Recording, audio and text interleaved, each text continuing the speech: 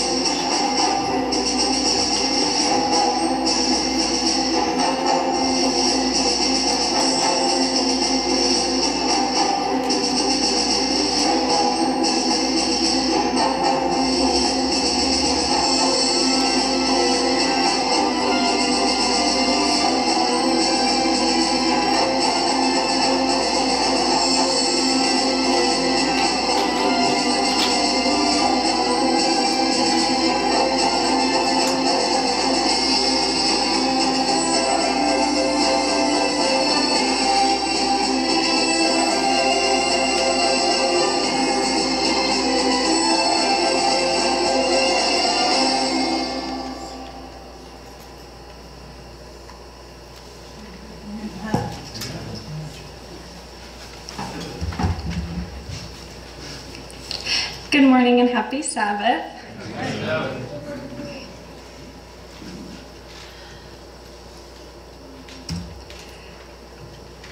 Did it work?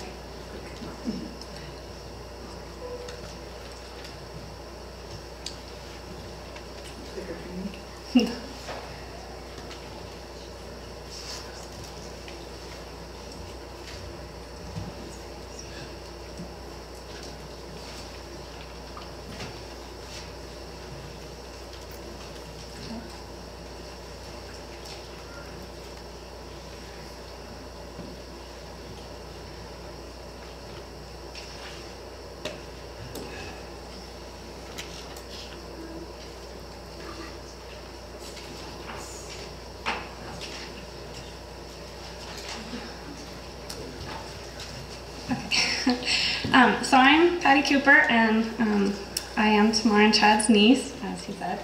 And I'm going to be talking today about becoming a missionary. I will show how God has been preparing me for most of my life, how I've been guided to accept and embrace the unknown when I realized it was time to answer his call, and what I hope to accomplish as a missionary. I believe God started preparing me for missionary work long before I ever considered it. Proverbs 3:5-6 states, "Trust in the Lord with all your heart, and lean not on your own understanding. In all your ways acknowledge him, and he shall direct your paths." This scripture has helped me realize that I need to trust God in all ways, for he has a plan for me. He will guide us through the unknowns we all encounter in life. There have been a few major examples in my life where I have been in unknown situations. The ones I would like to use today are when I moved to Washington, joined the military, deployed to Afghanistan, and applied to be a missionary. My siblings and I moved in with Tamara and Chad in 2006 when I was 15. This involved being introduced to a new school and a new church. We were raised by our grandparents, so this involved a new lifestyle as well. I remember how scary and stressful it was when we first moved to Washington. We were all facing this unknown path in life, and it was terrifying. God was with us though, and he helped my relationship with the Stephan family grow. God has blessed me with Tamar and Chad, who are like parents to me. I am also blessed that Garrett and Sadie consider me a sister.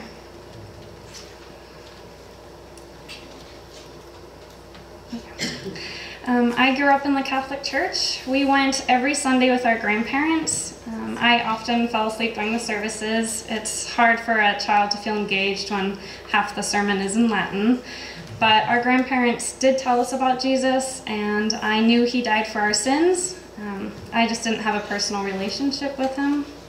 I can still remember going to the SDA church for the first time.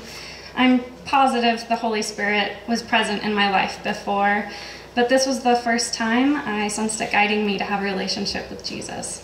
I was in a very different environment than the one I grew up in, and even though I felt unsure about almost everything that was happening in my life, I felt I was where I belonged. I felt like I had found my home. Amen. I attended CCA my sophomore through senior years. I had amazing Christian experiences and met the people that would become my lifelong friends. I was developing a relationship with Jesus, and my faith was growing. It was around this time that I first heard about missionaries, and I felt a stirring in my heart that this was something I could do. We even went on a short mission trip to Mexico to help an orphanage. I didn't give mission work much thought after the short mission trip, and instead focused on my friends and my studies.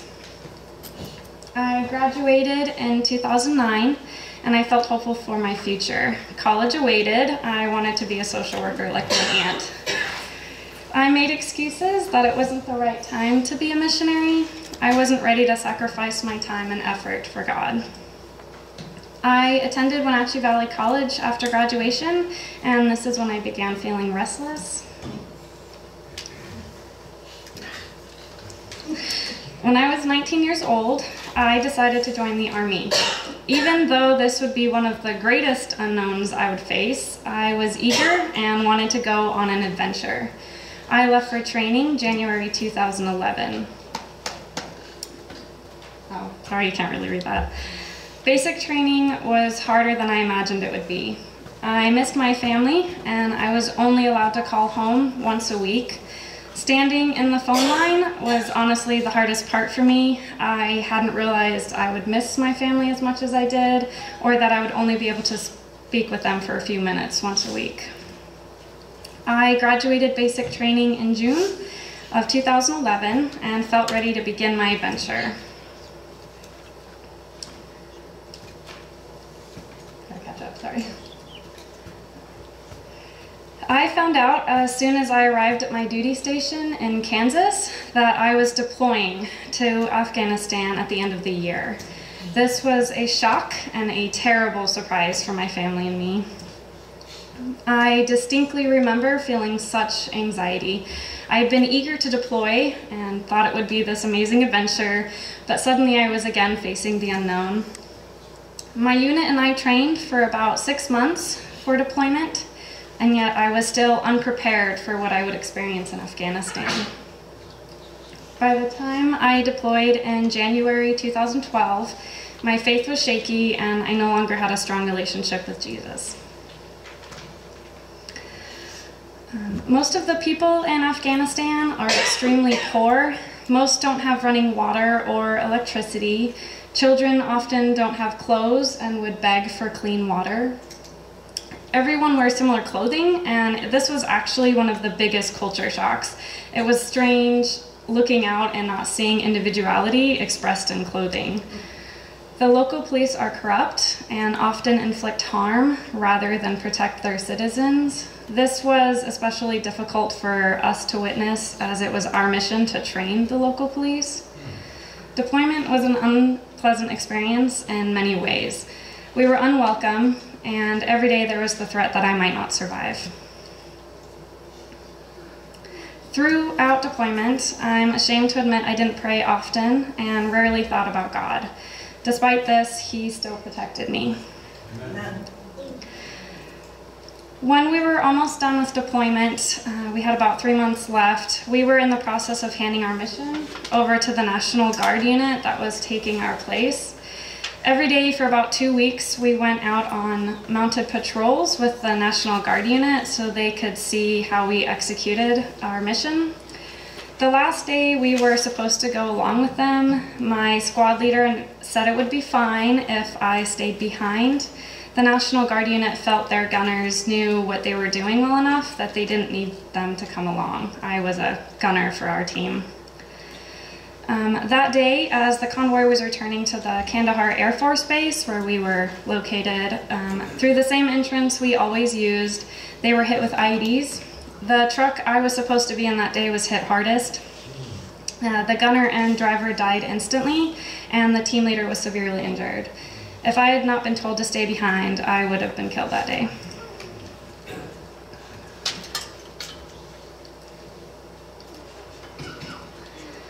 God wanted me to trust Him, and unfortunately, even with such obvious proof of His love and protection, I instead felt angry and alone. After deployment, I still had 4 years left in the military.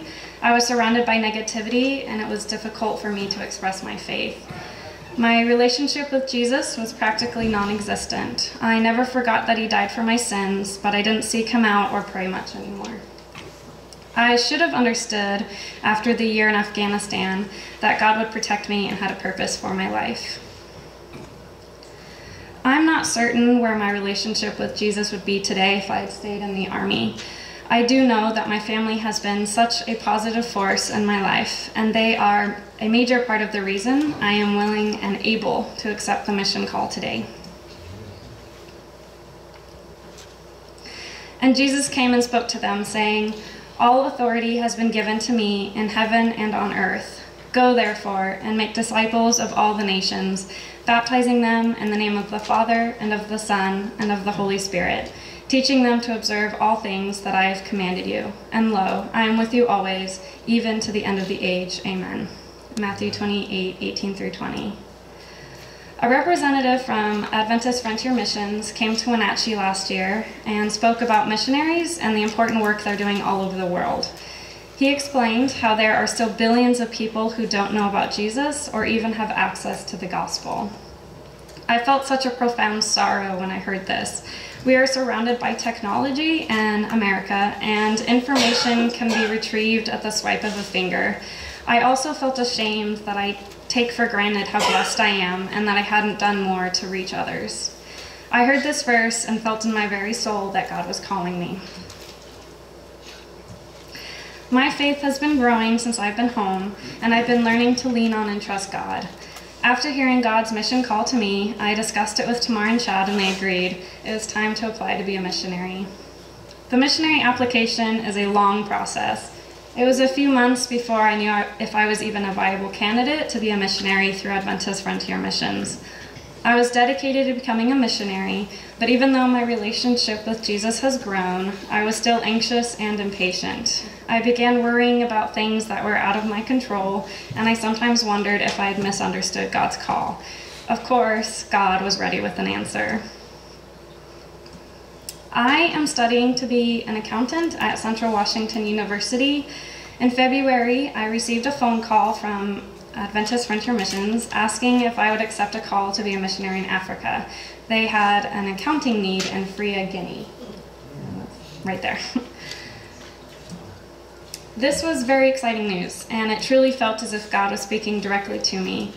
There aren't many accounting calls for missionaries, and so I hadn't applied for any. I had applied to 3 calls, one in the Philippines, Cambodia, and Kazakhstan, but they were all English teaching calls. God knows that I enjoy accounting, and He provided an opportunity where I could answer His command while also pursuing a career I'm passionate about. He proved again that He is actively working in my life. I have since been in contact with the Coker family. That's them right there. They are in charge of the Susu project in Free Guinea.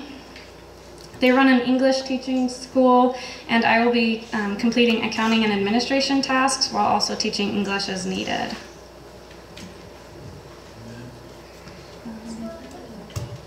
Okay, a little bit about Free Guinea. It's about 2 to 3 hours from the capital city, Conakry. It is a Muslim community with French and Susu as the primary languages. The town of Fria was built around bauxite mining in 1957. It used to have good facilities, water, electricity, schools, housing, even hospitals. The last company mining there began to decrease activities in 2008 after a financial crisis and a fall in aluminum prices. Because of this, the population has increasingly lived in poverty with high rates of unemployment. Families that used to provide for their extended families cannot today afford to care for the needs of their own children and immediate relatives. God has been preparing me to embrace the unknown my entire life. Sorry.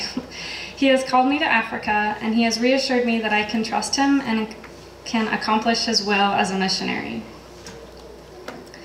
I will be working as an accountant, and I believe God put me in this position for a reason. God's children are lost, and I am eager to guide them to God through my actions as a missionary. I will praise You, O Lord, with my whole heart. I will tell of all Your marvelous works. I will be glad and rejoice in You. I will sing praise to Your name, O Most High. Psalm 9, 1 and 2. I am now going to play a video clip from the Susu Chronicles. This particular clip is the story of Isida Coker and her journey to Christ. The Coker family is who I will be staying with, so this was kind of a neat clip that I was able to find. Okay.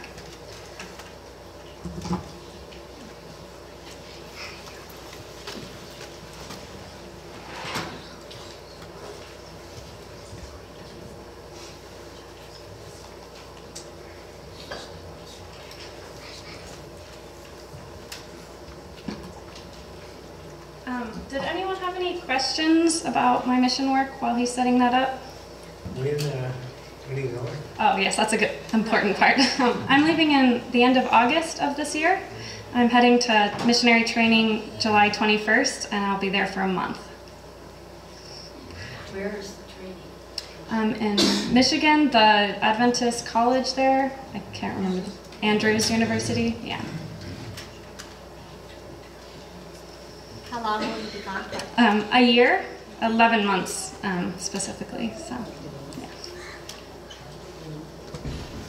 Will you be able to call your family from there? Yeah, I received an email recently, and they actually have pretty good electricity now, so I'm supposed to bring a Wi-Fi modem, and they said I could call home at least once a week, so I'm sure that'll be nice for them too.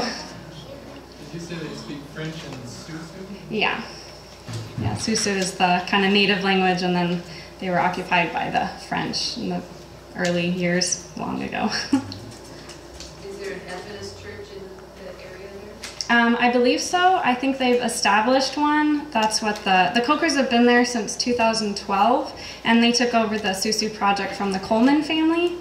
That's who was talking to ISA Coker is Mr. Coleman in this, so you'll see them. And then they run an English teaching school, so. Okay, Will so you be learning the language? yes, I have to spend 15 hours a week learning French, and I have to document that, and then I'm sure whenever I talk to someone, it'll hopefully help me learn. So you've already started? I have actually. It's a very hard language. It's not been easy. Okay, so this is Isata Coker's story. Isata Coker. She is the eldest child of the seventh wife of a very prominent government official in the country of Sierra Leone at that time when she was a child. Everyone has an assigned role and an assigned place based on the mother's age and the mother's position as the wife. And Isata had a special role as the oldest child of the seventh wife. In fact, her brothers and sisters call her to this day Mom. At the age of 16, Isata was already consumed with the cares of taking care of her younger brothers and sisters and helped her mother extensively. But she had an interesting experience at this age that led her to Christ. It is very difficult having to live with your parents, all of them are Muslim, and you decide to pick up the cross and follow Christ. When I was the age of 16, I was staying with my siblings, half-siblings, and I'm very close to one of them called Yusufu. So one day, he came over to me, he was so excited, running, and he came and said, I want to share something with you, and I want it to be just a secret between you and I. I was accompanying my girlfriend, and I heard a sermon, and this is not my first time I've been hearing about Jesus, and it kind of touches me a whole lot. And he went down, started sharing everything about how Jesus Christ is our personal Savior, what Jesus Christ went through, dying on the cross to save us from our sins. So I became interested. So one day, he and I decided to go to the church. There is no way my father should get to know about this because he would disown me and drive me out of the house. But by then I had a boyfriend named Sheikh. He too got interested at some point coming with me. But there was some kind of misunderstanding. He got angry. So he said, well, I'm not supposed to go back to the church. I said, no, I'm going to go there. Nobody will stop me. So one day there was a fundraising service.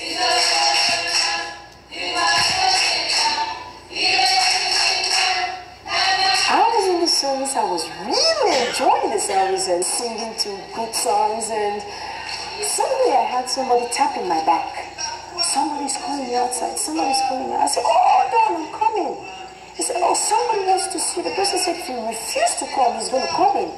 I said, okay, hold on, let me go and see this person. To my greatest surprise, it was my boyfriend waiting outside. I said, come in. He said, I told you not to come here. Then he grabbed my hand forcefully and started pushing me. Why are you treating me like this? He said, I am not coming to the church anymore, and I don't want you to come to the church. I said, I'm sorry, it's not going to work that way. He actually beat me. He said, well, I'm going to talk to my dad. It was the saddest day. He said, what? You mean my daughter going to church? But I just stood silent, speechless, because it was a shock for me. Then my dad asked me, I said, yes, sir, I've been going to church. He has a big ring, heavy, thick, silver ring in his hand.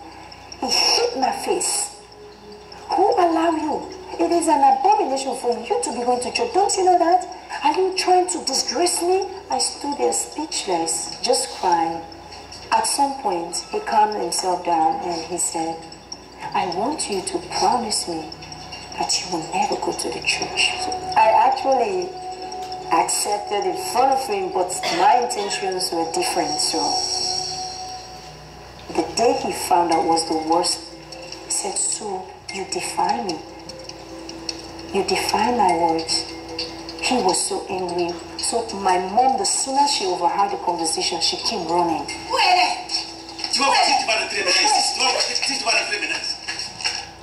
She said, "Let us drive her out of this house because she's a disgrace to the family."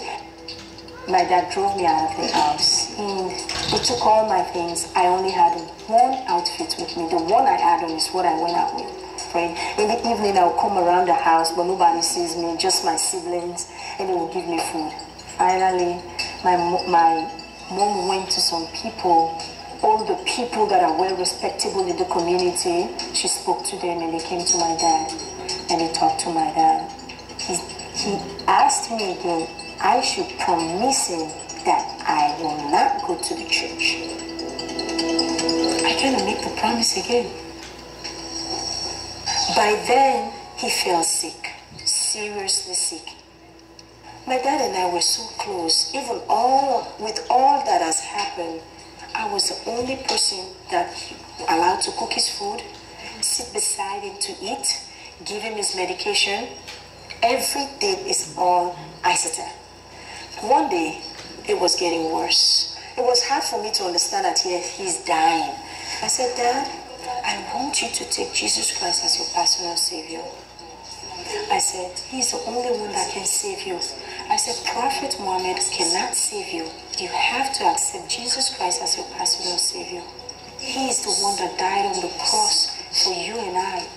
By then I was crying anyway. I said, "Dad, this is the only opportunity you have. When you die, it's finished. Just talk to me, I beg you." I was pleading with him. He said, "I will never and ever accept Christ as my Savior. Prophet Muhammad is my Savior." That was the end of our discussion. I left out crying because it was hard for me.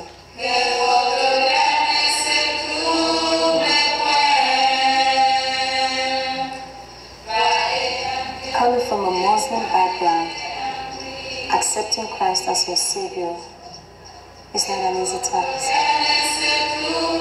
I just want to encourage, whether you're a Muslim, Buddhist, whosoever you are, that Christ is the only way, truth, and the life. There is no other way.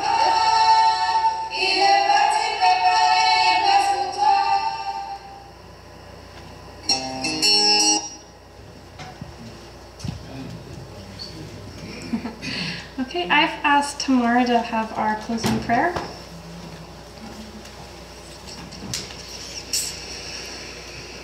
Mighty God, thank you so much that you are a divine puzzle maker in our lives. Thank you for the pieces that you are putting together in Patty's life. Thank you that she is trusting you to complete that picture. I pray that you will protect her along each step and continue to inspire her to love you deeper every day.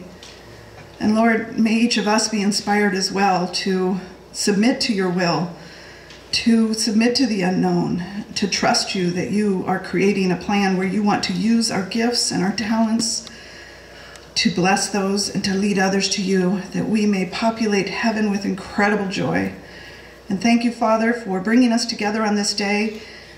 It's part of that divine puzzle too, and there's no accident that we are here. For whatever reason, Lord, we ask that you will continue to inspire our hearts. I pray that you will remind everyone who has heard of the story that every time it comes to mind again, please pray for Patti and pray for those that she is serving, which is obviously primarily you, but everyone that she is touching, Lord, I pray that you will bring it to our hearts that we can submit to prayer. And thank you for a beautiful Sabbath day. May we grow in it and in you. In Jesus' name I pray it. Amen.